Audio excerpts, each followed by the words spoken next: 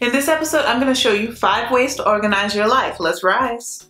Rising to be. Rising to be productive. Rising to be organized. Rising to be inspired. Who are you rising to be? New podcast every Tuesday, new videos every Wednesday and Saturday.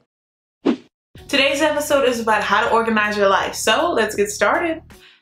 Take the fuss out of what you're having for dinner using Rising to Be's Grocery Gladiator printable bundle. The customizable meal planner helps you to prep and plan your meals ahead of time. And you can even add links to your favorite Pinterest recipes to try out for later. Use the shopping list custom categories to never forget anything while shopping for your groceries. Keep track of your exercises, daily steps, water intake, body measurements, and other fitness goals you have throughout the week and month to track your fitness progress using the Grocery Gladiator bundle.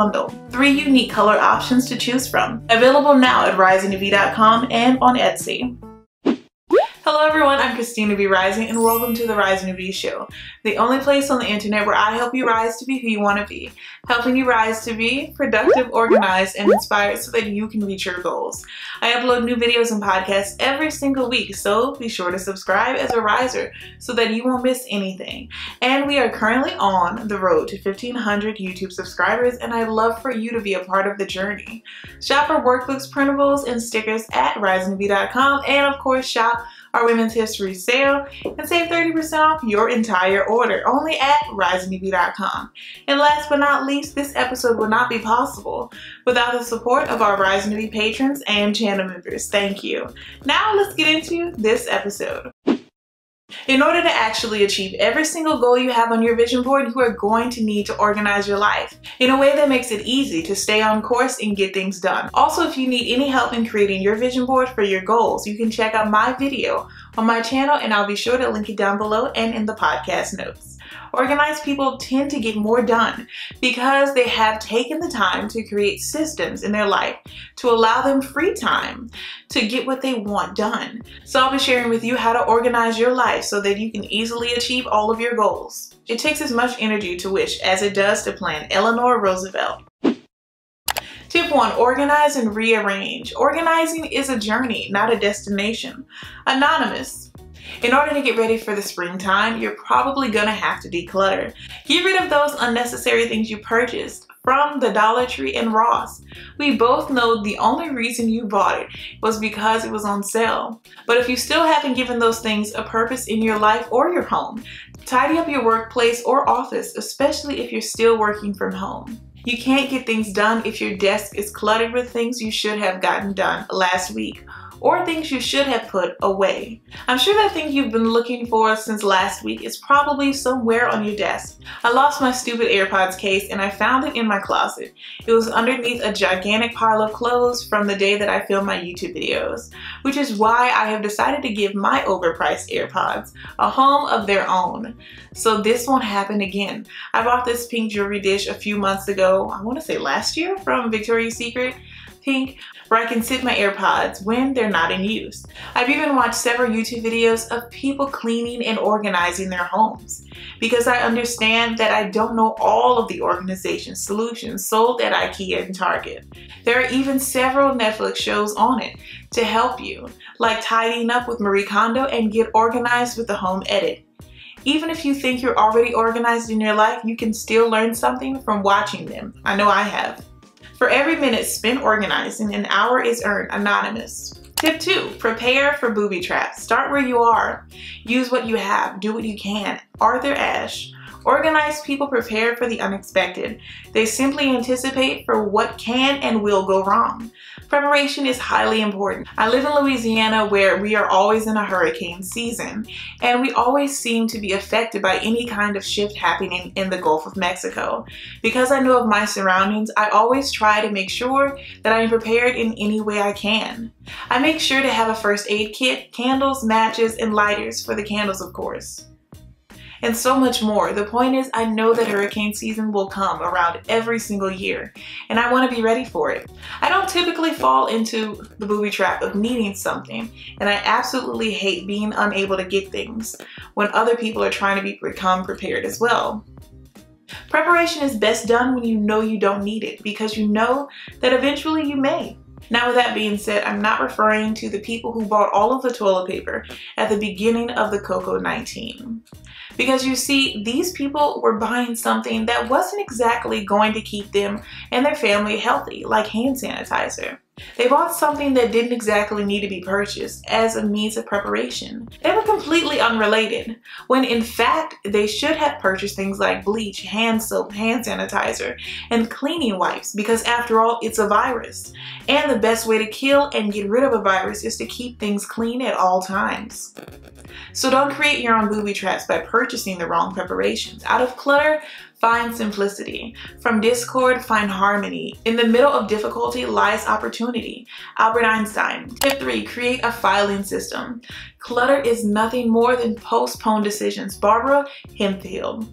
The older I get, the more I need to access important documents like my birth certificate and social security card.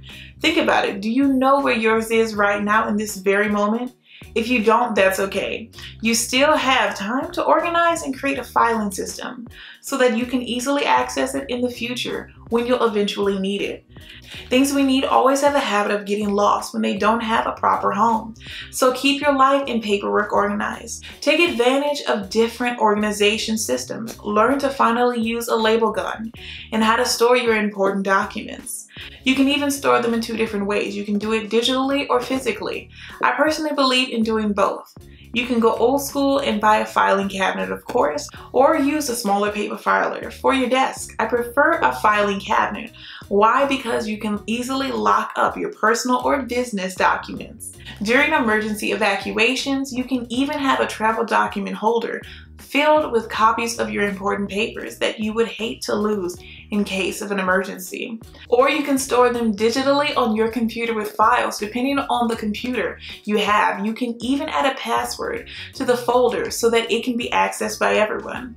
Add some color coding and give your paperwork some categories so that you can easily find them. Some even create a guide or a key for their color coding, an index on what documents are in specific color-coded files. For instance, you could create a file with your name on it and include your birth certificate and social security card, etc.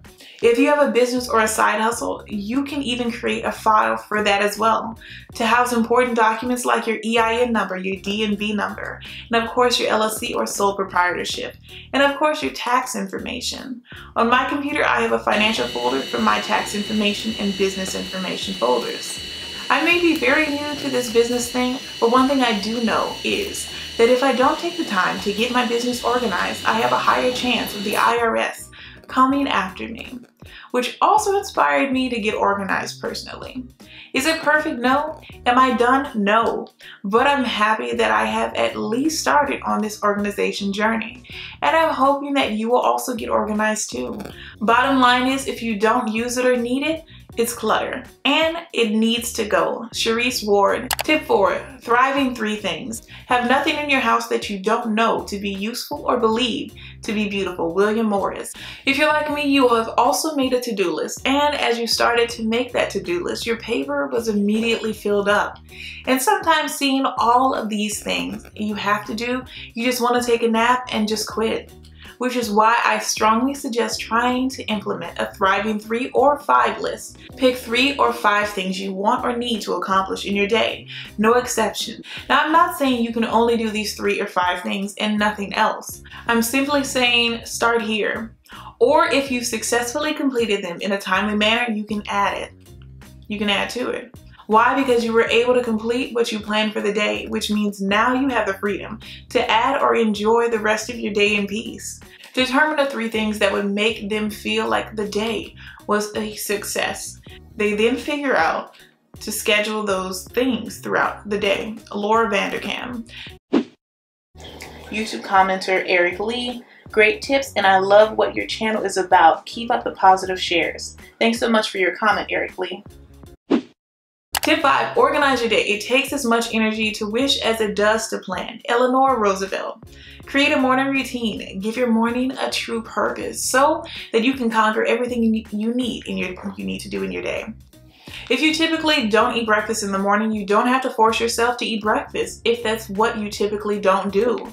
You want your morning routine to be easy to stick to and easy to incorporate in your everyday life. If you're someone who never works out in the morning, you don't have to add that to your morning routine. You see, oftentimes when people are creating a morning routine, they tend to add a bunch of things that they actually haven't done in the morning. This is the last place you want to start. You should actually be adding the things you already do, things that actually help to put you in a position to be more productive. So if you just need to drink a coffee or a tea to get anything done in your day, then start there. Then that means you need to keep this in your morning routine. Your morning routine allows for you to give your day a direction. Because when you do things on a daily basis, you won't have to worry about what you'll do on a daily basis. You'll just do them. Why? Because your mornings are already planned out, which leaves you with the freedom to accomplish your goals. Your routine doesn't have to be in the morning, you know. After all, everyone isn't a morning person and everyone doesn't exactly get their day started in the morning. You can even create an evening routine. Sometimes people get the most done when everyone in their home is asleep for the night. Organized people think through their days. Laura Vanderkam. Think out your days. Don't just allow days to pass by. Give each day a purpose. Share this awesome episode with someone you know who needs it to help them rise to be who they want to be. And don't forget to like and subscribe. I hate for you to miss the next episode. Now let's get into our recap. So let's do a quick recap just in case you missed a tip. Tip 1, organize and rearrange. Tip 2, prepare for booby traps. Tip 3, create a filing system. Tip 4, thrive in 3 things. Tip 5, organize your day. Do you want even more Rising to Be in your life? Then join the Rising to Be Patreon. It helps you support the channel and other forms of content. There's 3 tiers to choose from, starting as low as $4. So here's a breakdown of Tier 1. You get access to the monthly wallpapers for your computer and phone to keep you motivated and inspired all month long. You get to choose 1 monthly video topic, and of course you get a Patreon shout out in my next video. Tier 2 has access to monthly wallpapers. You get to choose 1 monthly video topic, early access to videos, and of course a Patreon shout out in my next video. Tier 3 has access to the monthly wallpapers. They get to choose 2 monthly video topics and 1 podcast topic. Early access to videos and podcasts, a Patreon shout out in my next video, and of course exclusive access to my printable collection from my Etsy store, Rising to Be. And it's only available through Patreon and Etsy, so this is something you really want to jump on. There are 3 tiers to choose from. I plan on adding even more as we go along. So I hope you'll consider joining the Patreon Risers. Keep rising to be who you want to be. Thank you so much for stopping by and pressing play. I truly appreciate it. I hope this episode was helpful to you. Let me know down below in the comments or your podcast review which tip you'll be using. Watch next week's episode early by joining my Patreon for exclusive content. There's 3 tiers to choose from at patreon.com/risingtobe. And before I go, I just want to take a moment to thank Elise W. and Rose W., Tier 3 patrons. This episode would not be possible without the support of our Rising to Be patrons and channel members. Thank you. Keep rising to be who you want to be. Bye, risers.